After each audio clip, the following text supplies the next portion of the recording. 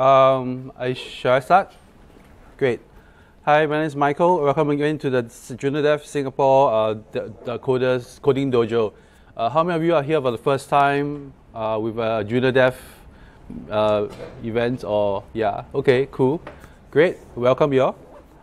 So the Coding Dojo is or the developers gym is something that we do.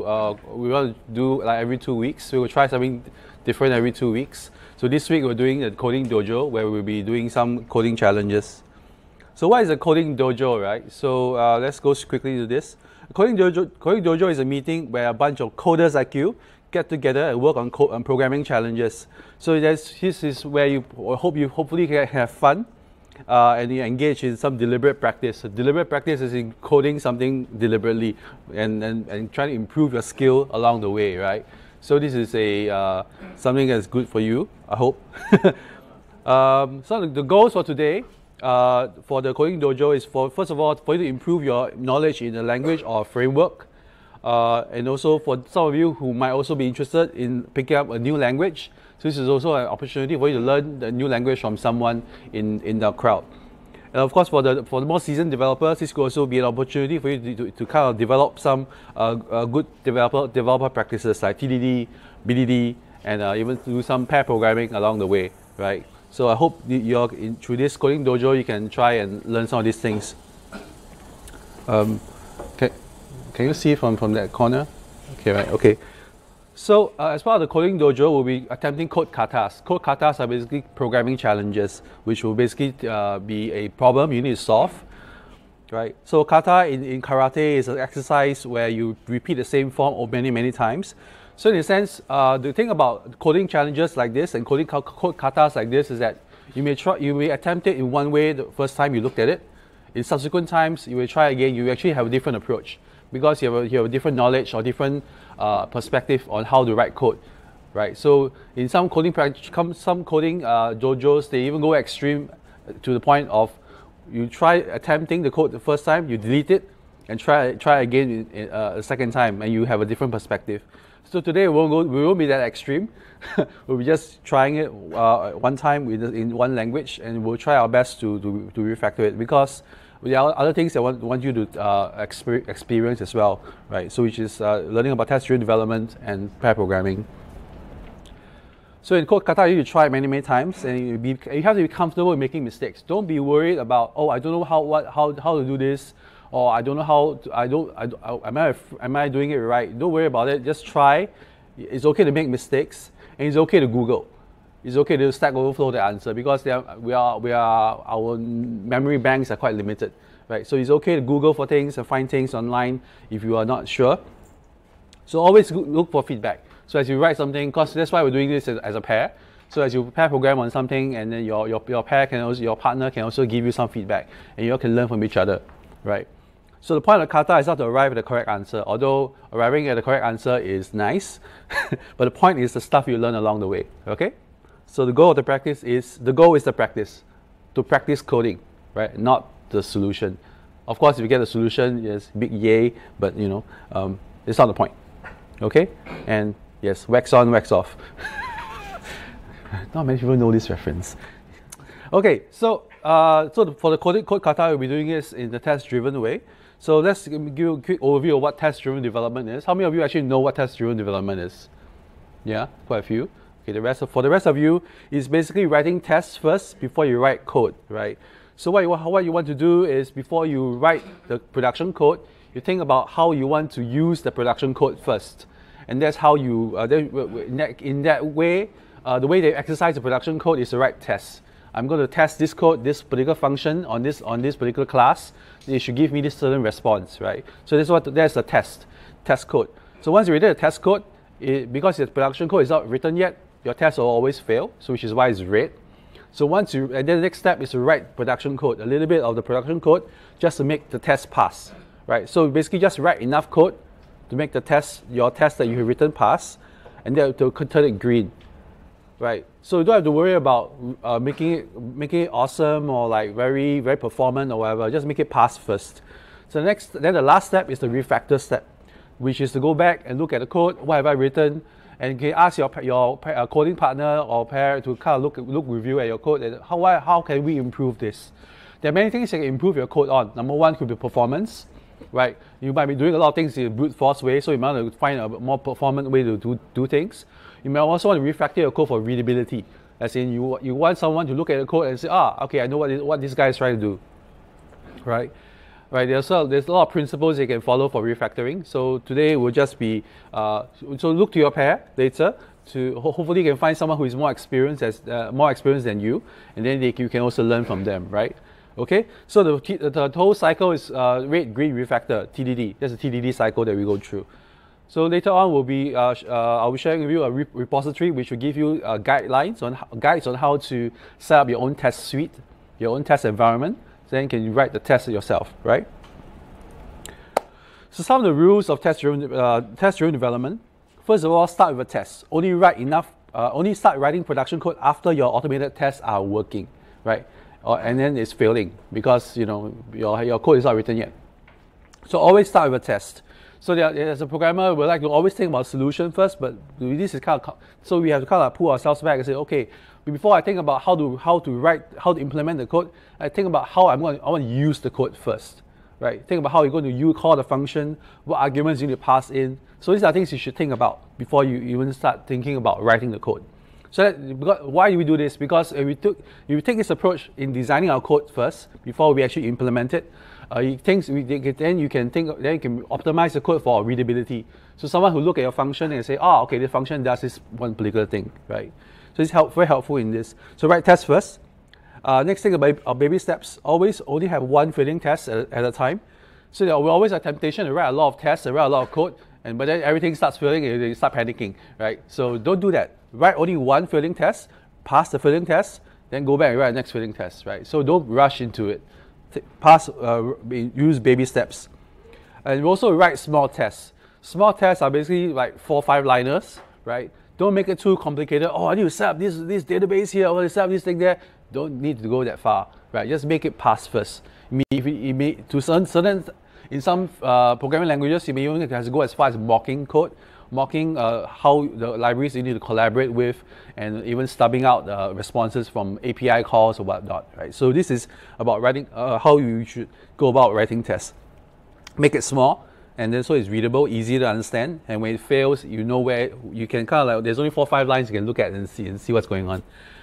And also, next step, once you've written the test, you write the production code. But in writing production code, we have always a temptation to let's write 450 lines or whatever. No. Just write enough code to make it pass first, because your test will basically poke at your code, and basically you want your code to be easy to understand, and just write just enough to pass whatever the test is checking, right? To some extent, you may even cheat, like I could write a test that will assert that your function returns a particular string. So the first attempt of this would be to write a hard code, a string response. This could be as simple as that.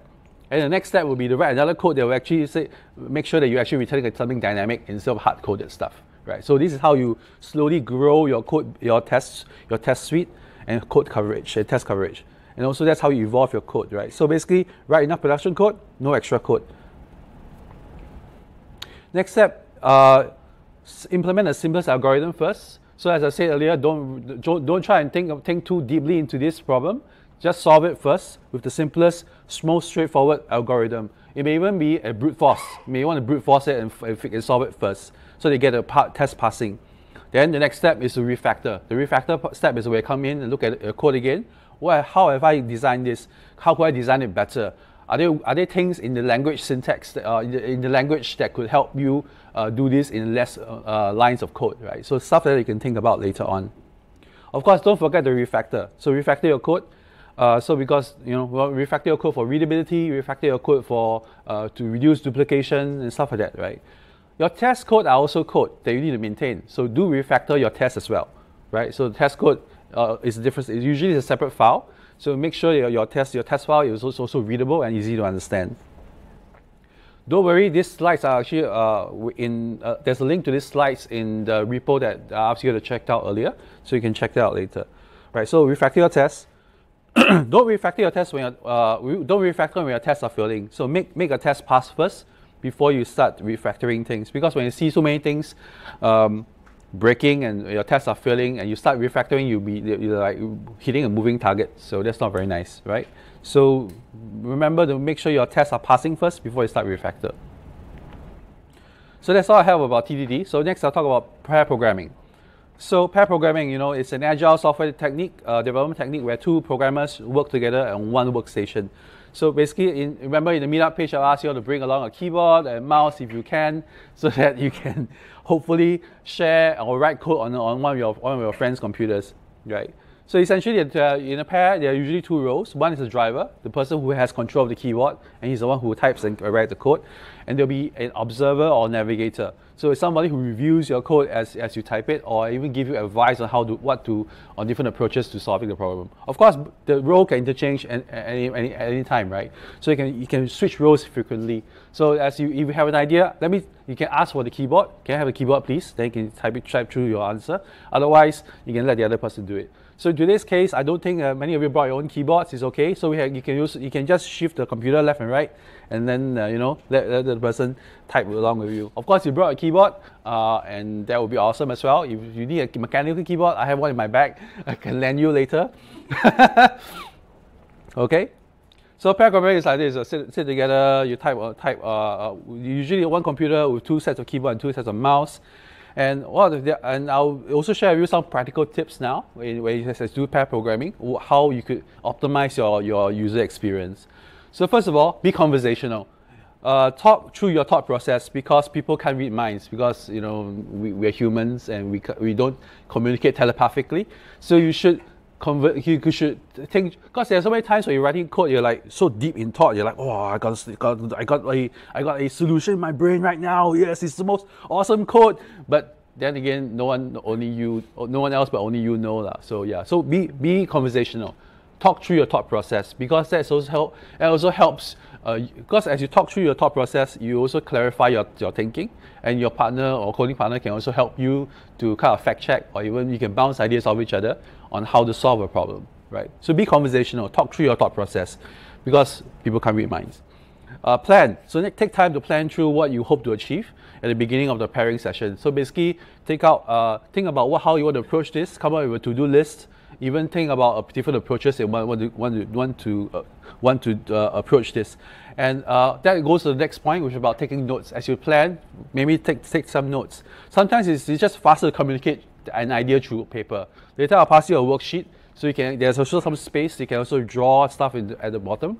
So as you think about how you want to solve a problem, you can also draw on it as well, right? You need more paper, we can also get more paper for you.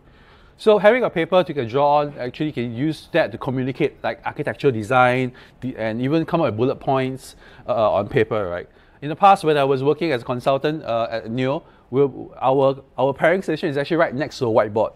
So you can just get up and start drawing on the whiteboard randomly, right? So it's very helpful for us to kind of like brainstorm ideas and even come up with a very simple to-do list. So let's check. Every time we finish something, we'll check off stuff on the whiteboard. Very helpful, very useful, right? So always don't worry about killing the environment or killing trees, because they're already dead. But we can recycle, right? Also agree on a pairing workflow. So there are many pairing workflow they can use. One of the workflow they think of is called the ping pong method, which is one person will write the test and the other person will write the code, right? So this is actually one workflow you can think about. Or you can want just one person exclusively just typing, the other one just giving instructions. That also can work, right? So you think you can agree on a workflow, and you can always change it up as you go along. Don't worry about it. Always focus on the work at hand. Don't get distracted by non-work PM. So like you got push notification coming in or Facebook messages or whatever. Try to cherish each other's time, and you're doing this together. You only have 3 hours to do this, actually 2+ hours. So yeah. So focus on the work at hand. Also share keyboard time. So your keyboard is, don't hog the keyboard, right? In this case, don't hog the laptop. So do share it, and let your pair also speak through the code, right? So don't worry about. So be patient, because some people are not familiar with the keyboard layout, they may be a bit slower in typing out the words or whatever, but you must be patient with each other because you want to learn from each other as well. Okay, so here are some of the practical tips for pair programming. Last thing, use screen cues. Because you're using one screen, so it's fine. But in some cases where you actually have like two screens, people pair program on two screens, and one guy will point at his screen. Oh, this particular line of code, and the other guy was like, where? Right? So because you're pointing at your screen, the other person is looking at his own screen only, right? So you can't. Then you gotta lean over and you encroach on your personal space. You know, not too good. But yeah, so use screen cues. Use your mouse and cursor to kind of like shake and look at things, kind of thing. If you're using a Mac, you will shake at something. You will shake your cursor a little bit. The cursor grows a little bit bigger. So that's also helpful in drawing attention to things. So always use screen cues if you can. Sometimes you may want to say, oh, line 15. This is the problem. I think this line has a problem. So just say it out, and even highlight the line if you can, right? So that the person can notice where your focus is, right? So that's helpful. So use a mouse cursor instead of your finger. The last thing also I want to share with you is take breaks. As you're doing pair programming, it's a very intense experience. You're like your entire brain and mind and body is kind of involved with writing code, right? And it's very intensive. I remember the first few weeks I was doing pair programming, my whole body was so exhausted at the end of the day that, you know, I go home, I cannot write any more code. At home, I'm just blank, and I stone there watch TV.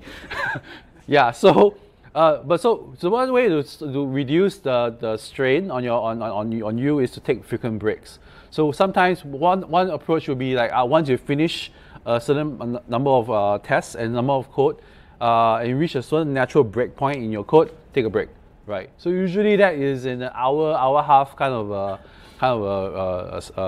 time frame. Usually once you hit a 1 hour mark or 1.5 hour mark, you're at a saturation point. So that's where you usually should take a break. Take a break, take a 15-minute break, a bio break, get a drink, relax a little bit, play some ping pong. Although ping pong paper is not available, but it's okay. Yeah, so play some ping pong or do something else, and then you come back to the code. Because as a relaxed mind is actually you can think clearly, you can think more clearly. You can also articulate better, and you ever heard of this thing called about shower thoughts, right? You have this brilliant idea when you're not thinking about the problem, right? So something similar, right? Sometimes when you relax and think, oh wait. Now I know how to solve the problem. Let's go. And you go back and you have this renewed energy to do it, right? So taking breaks is important because, it's relaxing. All right. So after all that rubbish, I hope I hope everything I shared with you was helpful, and you can learn, and you can find a link to what I've shared in the repo that I've showed you earlier on. So today's Code Kata, we'll be doing a very simple challenge. So today's Code Kata is basically a Minesweeper kata. Have you all heard of Minesweeper? Right, so the Minesweeper game in Windows, I hope you all have played it before. You have not, it's okay, I'll go do a quick introduction of what it is. So Minesweeper is a game in Windows. So the starting point is where your board looks like this. And underneath this board, under every single tile, there could be either a bomb, a mine, or there's nothing. Right. So you would tap on the tile to expose it, and there's no mine underneath it. You will open up and show you the different tiles that are around it that are also safe. At the same time, it will show you a number there. Right. So the number 3, for example, means that inside this tile number 3. There's probably around it in its proximity. There's probably 3 bombs or 3 mines in its proximity. So in this number 2, for example, in its proximity of 8 tiles around it, there's probably 2 bombs, 2 mines around it somehow, right? Somewhere in there, there's 2 mines. It could be covered or uncovered at the point, right? Of course, you would tap on a mine when you're playing the game. The whole game blows up, and you see something like this, and you die. Okay, so and then when you actually finish the game, you unview itself and you see all the different tiles that you have marked as mines, and you find the ones that are you also find a bunch of numbers that tells you that where the mines could be. So yeah. Can I just check something? Can I go 2 slides? Sure. For the figure on top, right? There are 6.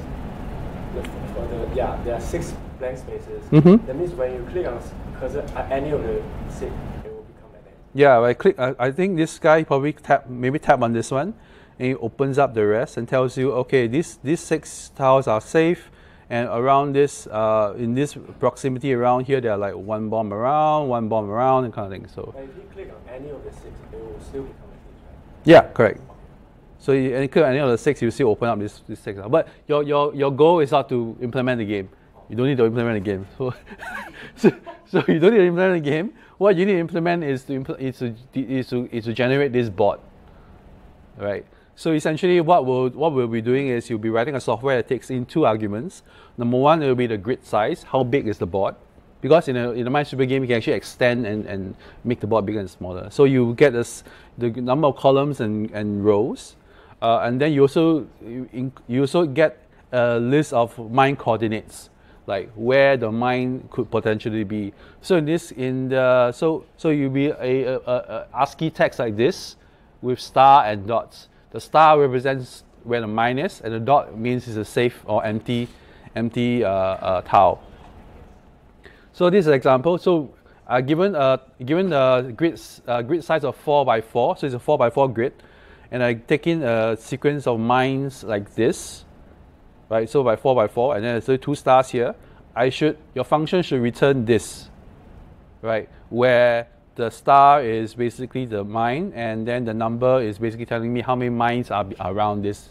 And when there's a safe, when there's no mines around this dot, you should just be a dot. Well, around this tile, it should be a dot, right? So the star is the mine. A cell with no proximity to mines should show a dot.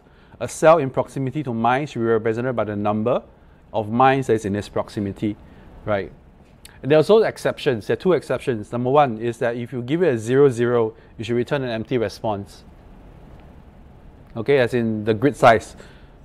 If you give it an empty mine list, like you don't set the number of mines that are inside there, it will just return you a grid of dots. So if it's a 4 by 4 grid, we don't set the mines, you just use 4 dots, 4 by 4 rows of dots, right? Okay? So this is a guideline. How you implement it in code is up to you, right? Here are some test cases you can use. So if you give a 3 by 2, like so, and this mine coordinates, you should then come up with something like this. 5 by 3, and you tell where the mines are, and this is what you should generate. And the 12 by 6, you see only 12 by 6 is only one bomb. This should be what it generates. Okay? Right. And so, are we clear about the kata so far? There's a worksheet here with more details. You can look at the worksheet later, and that will basically be the exact details that I just shared with you on screen. But so right now, you should pair with somebody who wants to do this in the same language as you. Use TDD to come up with the solution, because TDD is fun. Or if you've not done TDD before, you should pair with somebody who do know TDD, so that you can also learn about the testing techniques and all that stuff. We also have a couple of mentors around, Beyond, Max. We also have Tong Wei at the back there.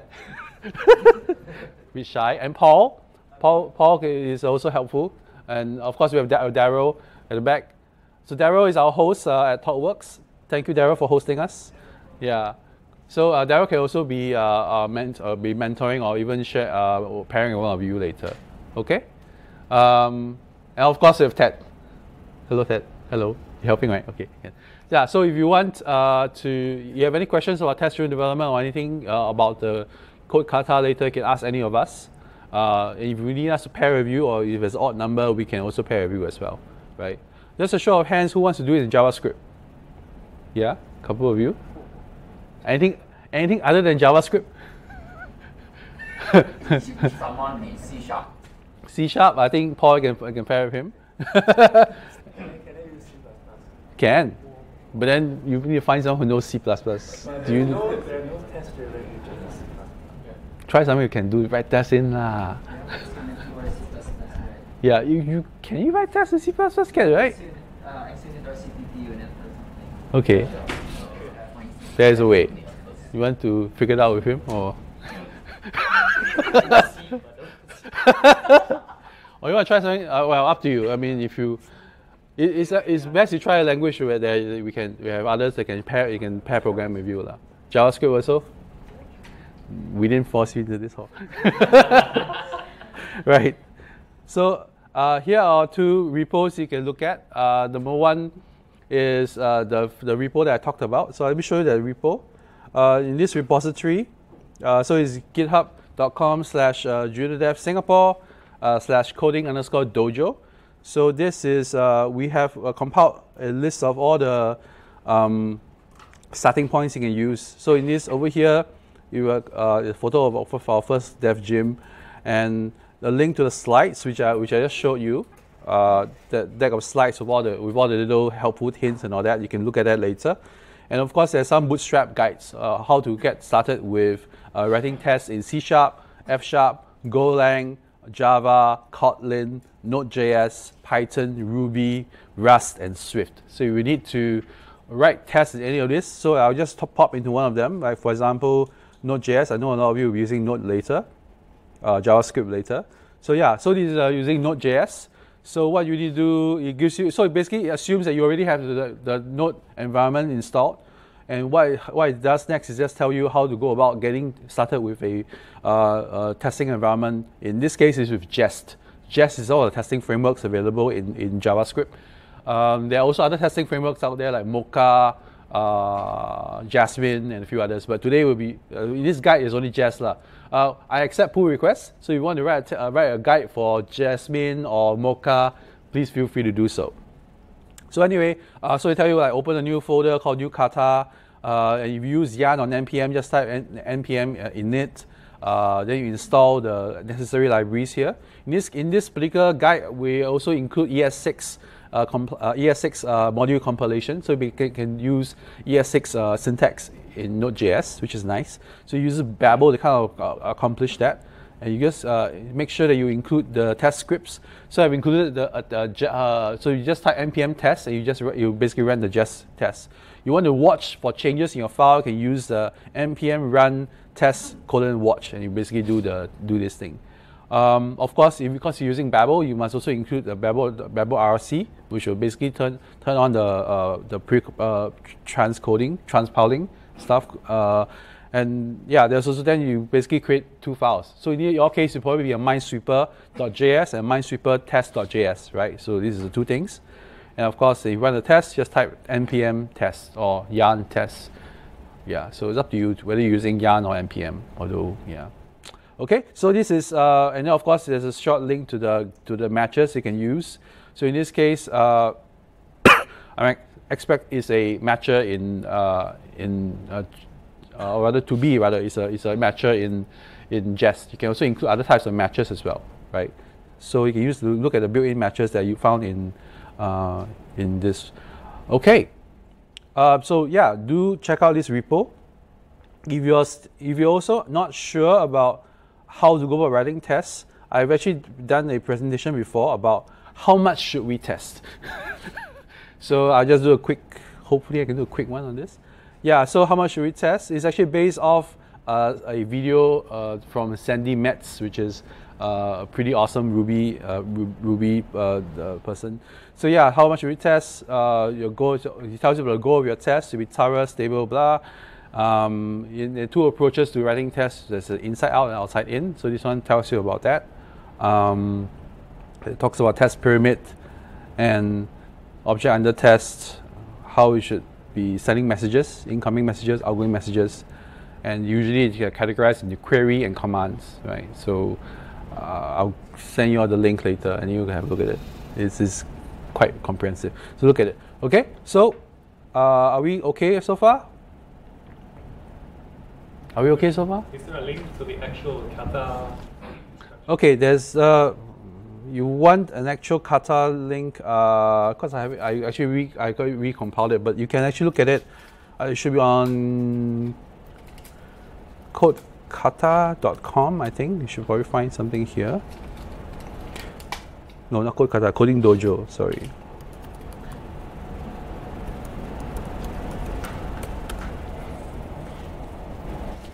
And the katas, you can probably find the Minesweeper.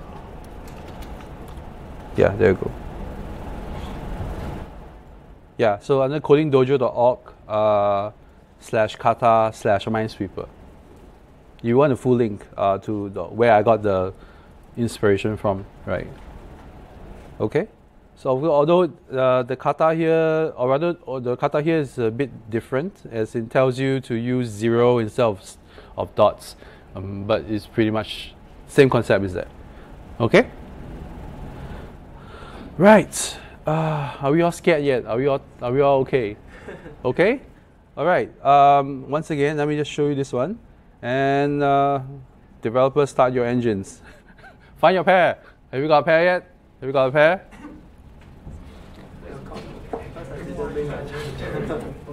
Okay.